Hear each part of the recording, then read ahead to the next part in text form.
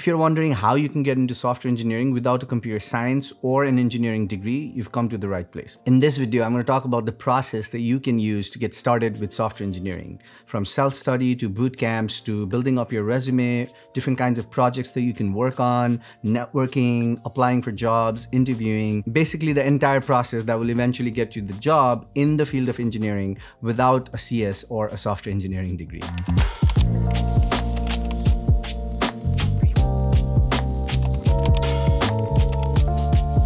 How's it going, guys? My name is Utsav. I'm a software engineer based in Seattle, Washington, and this channel is all about demystifying the process of becoming an effective and a productive software engineer. So if you are into that too, please consider subscribing to the channel. As always, this video has timestamps, so feel free to skip around or jump to the sections that are more interesting to you. And also, links to everything I talk about in this video will be in the description below. All right, let's get started. So the first option you need to consider when starting in software engineering is self-study. You need to be comfortable with picking up a couple of books or looking at random resources or watching videos to start to learn things on your own. The reason I mention this is because the field of software engineering itself, when you actually get the job, evolves and changes very rapidly. So you need to get into the habit of learning by yourself, picking up new things, and basically updating your knowledge pretty rapidly and on your own. So that will be a skill not only that will get you started in software engineering, but also be useful when you actually become a software engineer. In terms of self-study, you want to start by learning the basics of computer science. I know it is really tempting to go and start building this app that you've always wanted to, or maybe you're an entrepreneur and you've got a brilliant startup idea that you want to work on, or anything else. You just want to get hands-on with building something new. While that's extremely tempting and it can be rewarding to build something and see it come to fruition right away, I highly encourage you to not do that. The reason I say that is because that's almost like taking a shortcut to learning about software engineering, and on the long run, that kind of comes back to bite you. You need to understand the foundations of computing, how sorting works, how searching works, how data structures work, why certain things are a certain way, and how to actually properly use them before you start building something that is more end-to-end, even if it's a simple app. How do we go about finding the resources to actually learn the fundamentals, right? Luckily, the best and probably the only resources you need are available on YouTube for free. I will link them in the description below, but there are courses, full courses, end-to-end, that are very highly rated, taught by some of the best professors in the academic world that are free on YouTube. Courses from Stanford, courses from MIT, Harvard, Carnegie Mellon, they're all available. Sure, they may be a few years old or even 10 years old, but the foundations of computer science hasn't changed for like over 30, 40, 50, 60, 70 years, however that is. Don't worry about it being outdated or anything like that, or maybe they'll use C++ or some other language that you're not interested in. That's okay, it doesn't matter. The goal is to learn about how it works, and it's the same in every language. So once you feel comfortable after doing that course, you may have to do it once or twice to get the hang of it. That's when you can start moving towards like the tutorial section where they'll build an app end to end, or whatever you're trying to learn. If you're trying to be a front-end developer, then you may want to focus on more UI and things like that. If you're trying to be a backend developer, you probably want to look at more of the backend stuff, APIs and things like that.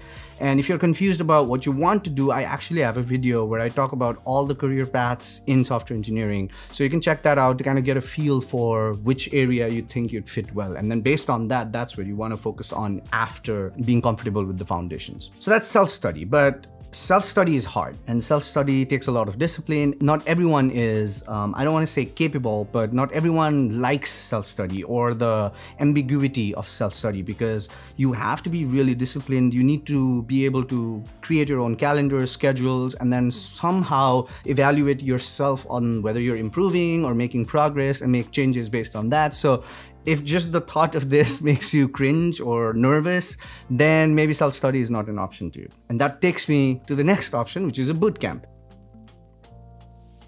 With the bootcamp, what happens is your structure will be designed by somebody else. You can focus your time and just learning. So if that sounds more appealing, then maybe bootcamp is an option to you. While it's okay to just sign up for bootcamp and just show up on day one and just be like, hey, I've never had any experience, so you guys help me. That's okay, because that's what they're designed to do. But if you actually do some self-study beforehand, you've gone through the courses I mentioned at least a couple of times, even though you didn't understand, that's okay. You will still at least have some idea about what's involved in the area of software engineering. What are the tech stacks? What field of software engineering are you interested in? Having just that much idea sets you up for success on a bootcamp so much more than anybody else that just randomly shows up on day one without any prior due diligence or research or self-study, right? Whether you want to go fully self-study and just get it done by yourself, or you plan to attend a bootcamp, I highly recommend at least spend 2-3 months trying to self-study, even if you don't like that whole idea. Next question comes in, how do you choose bootcamps, right? So the prerequisite to choosing bootcamp is knowing what field of software engineering you want to go in. And that again connects to doing some self-study and research on the areas that you want to be in, because lots of boot camps that I have seen focus on the front end side of things because it's usually less technical, it's easier to get into, so a lot of people pick it fast, and that's an overall kind of win-win for everybody. But maybe you want to be a full stack engineer, maybe you want to be an infrastructure engineer, maybe you want to get into data science, I don't know, that's up to you. But knowing that beforehand will help you decide what boot camps are there. So know what you want beforehand, do your self-study, and then evaluate the bootcamp based on their ratings first, areas of engineering that they teach second, the type of programming languages, frameworks they use, and lastly, their placements, because the only reason you're really doing bootcamp is to get a job somewhere. So it's really important to get the statistic from them on what their placement rate is like. So don't be afraid to email them or have a phone call with them and ask them, hey, how many students have graduated since you started your bootcamp? How many of them have gotten a job? What's the average time it takes from some student graduating from the bootcamp to them getting the job or landing the job? What's the average salary they're getting? What's the average industry they're getting into? Ask all those difficult questions. Eventually, you're paying them money and you deserve to know those answers. So make a list and ask them all the difficult questions. And I will actually add some of the questions in the description below that you can ask the bootcamp, so you can use that as a template or make your own questions. Feel free to evaluate them. And again, do the hard work up front, self-study, make a big survey sheet, ask all the difficult questions to the bootcamp, kind of fill out your own sort of rating systems where you rate each of the bootcamp, and based on the data you have, pick the ones that fit in your needs. And one other thing I wanted to say is, just because a bootcamp is more expensive or has a nicer website or fancier advertisement doesn't mean that they're better at producing better software engineers, right? So do evaluate them without paying too much attention to how fancy their website looks. Do your due diligence by yourself. Okay, so you've decided you want to get into software engineering, you've done your self-study, or you've done self-study and bootcamp, and you've graduated. You've probably worked on a decent project in a bootcamp or on your own as a self-study project, but that usually won't be enough. If it is, great for you. Usually the idea is to find some more projects, like maybe a little bit complicated, more involved, and kind of invest time on those. So the question is, how do you find those projects? What projects to work on? I do have a video that I made a while back about some project ideas that you guys can work on, and you can check that out if you want to. But I'll talk about it a bit more here and give you some strategies on how to go about finding good projects. So the first thing is, by now you probably have a rough idea about what sorts of companies you want to work at. Maybe it's a top tech company like Microsoft, Facebook, Google, whatever. Or maybe it's more like startups. You're into the startup scene, or maybe it's your own company. Whatever that is, find a couple of companies that match the companies that you want to work or are the exact companies that you want to work at. Now go over to LinkedIn and find a bunch of people that have just started in those companies that are in the same areas that you're trying to get into. If you need LinkedIn Premium for that, pay for it. It's well worth it. For a few months that you're looking for a job, once you can find those people, look at their resume, and if they're entry-level engineers and they've just started, they will most likely list out their college projects or something they've done on their own. And 9 out of 10 times, they'll also have a link to their GitHub profile with those projects. And that's a great place to start, because now you can just look at what other engineers have done, the sort of projects they worked on, and how that helped them get into the companies that they were interested in. And that's a great place. And don't worry about like copying anybody or anything like that. It's just getting an idea, right? right? You're obviously not using their code, don't do that. But once you get a rough idea about what sorts of project they worked on, pick a few that interests you as well and just try to build that on your own. The second option is if you did bootcamp, you'll probably have a bunch of colleagues that graduated together and they're probably in the same boat as you, trying to find projects, trying to get a job. So reach out to them and just get together and talk about a few ideas about new projects or even like an app or whatever you're trying to get into, and just get together and build those. Self-learning or bootcamp is checked. You've worked on some really cool projects. Now the next step is your resume. You need to build a solid resume.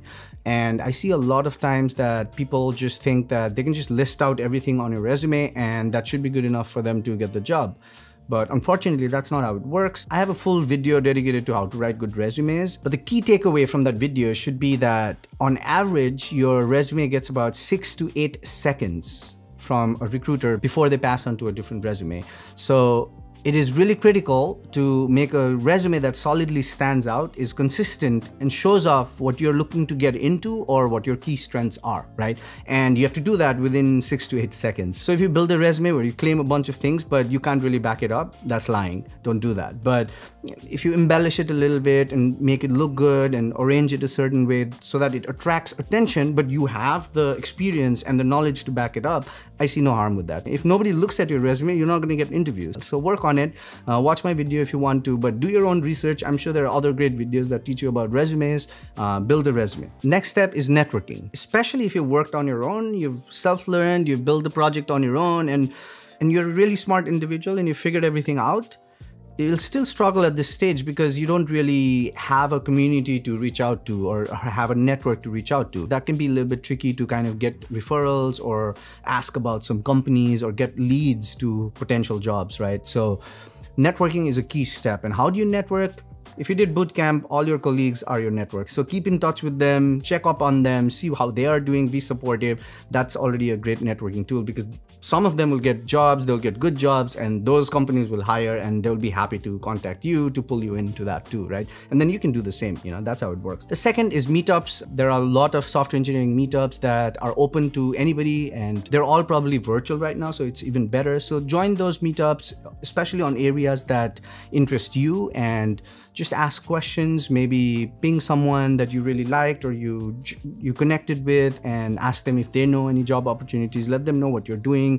Always have an elevator pitch about yourself, why you got into software engineering, what you've done so far to learn, what projects you've worked on, so they can make a quick assessment of your skill levels as well. So that's another great option. Networking is taken care of. So now you need to apply to jobs, interviews, and that kind of fun stuff. You probably already figured out by now that what kind of company you want to work for, but I will give you a brief sort of mention here. Companies generally tend to be divided in a couple of areas, but like the two major categories tend to be like your middle tier or smaller companies or startups that want you to come in and make an immediate impact because they're hiring for that specific position. So interviews for those companies tend to be relaxed, more conversational. It'll be more domain based. So for example, if you mostly work on a MERN stack, they will talk about that stack because that's what they use and they just want to know if you can immediately work on it or not. So if you've got experience and you've worked on a bunch of projects, you're kind of comfortable with the stack you have, those are good companies to interview at because they will ask you based on your projects and it will be more like talking about projects. Oh, how would you have done this? How would you have done that? So it's a more relaxed interview style versus if you wanted to go for like a top tech company like Facebook, Microsoft, Google, all those FANG companies, your experience generally gets you the interview, but the moment the interview starts, it's a very structured data structures and algorithms type of coding interview. And if you're good at data structures and algorithms, and if you're good at problem solving and you can handle the stress of someone looking behind you while you're solving problems, that may be even better for you. But if you want to talk about your projects and more domain-driven thing, but you don't want to spend another 3 months now prepping for interviews and how to problem solve within 45 minutes or things like that, then maybe the top tech companies aren't for you. Maybe smaller startups or middle tier companies are for you. So you can make the decision, or maybe you can do both. I just wanted to put it out there so that you do know your options and how they can impact how you prep for your interviews. So yeah, a combination of all this should help you land the job that you really want and officially help you transition to the world of software engineering. I do want to make a note about jobs, do be open to kind of taking something that you may initially feel is not a good fit for you. Say, for example, if you wanted to be a software engineer or developer, but the only options that are coming to you are like quality assurance or software engineering in test or DevOps or reliability engineering. It's okay to be a little bit picky, but don't let them go just because they're not software engineering or development, because it's way easier to get into those and prove yourself to your manager, to your colleague, and kind of slowly involve yourself in the development process and kind of get full-time position as a developer than just landing that specific job from the get-go. And if you do prove that you can be a good software developer, even though you're working as a QA or some other position in that company, from a company standpoint, it's way less riskier to convert you to a full-time software engineer than to take a risk on hiring someone else. So the chances of you showing your work and converting from a role that you didn't really fancy to the one that you really want are way higher than landing that position on your first try. So do keep an open mind about trying different things out. As long as it's overall in the field of software engineering, you should be okay. One more thing about jobs is, especially in the larger tech companies, they have a lot of options for people that are switching careers or people that don't have a software engineering degree or people that are minority, to help them get into the field of software engineering. And so make sure you do look into those. Microsoft had what they called apprentice program. A couple of other companies like Amazon has, even internally, if you're in finance and you want to switch to computer science, they will help you do that. So do look into those. And I think the other thing that Microsoft had was for military or minorities or people in late in career that wanted to switch, they also offered you some training and helped you kind of look for jobs internally. So those could be an option for larger companies. Do check those out because a lot of people don't know about them. And before I wrap this video, I wanted to leave you with one last bit of advice or an idea of sorts. So I think software engineering is a tricky field to get into. And the reason I say tricky is because I don't want to say it's hard, because if I can do it, you can do it. It's not that hard. But I also don't want to say it's easy, because not many can do it. So it probably falls somewhere in between easy and hard. I use tricky because I think how it works is the learning curve when you start is really steep, and a lot of people give up there. So my advice to you is expect it to be hard and overwhelming and challenging and everything to go over your head in the beginning, because that's how it works.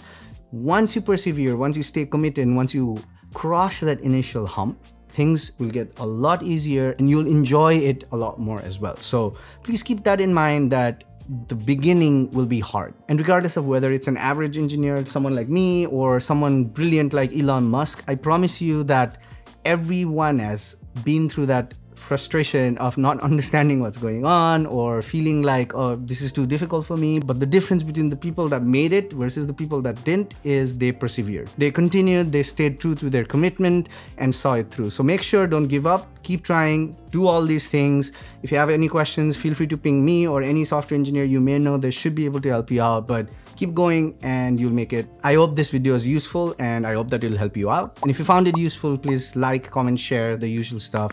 Do consider subscribing. If you have any questions directly to me about this, feel free to ask in the comment section below or DM me on my Instagram. I'd be happy to help out as much as I can. And while you're here, please do check out some of these videos that I think you'll find useful as well. And like I said before, everything I talked about and much more will be in the description below. I'll see you in the next video. Cheers.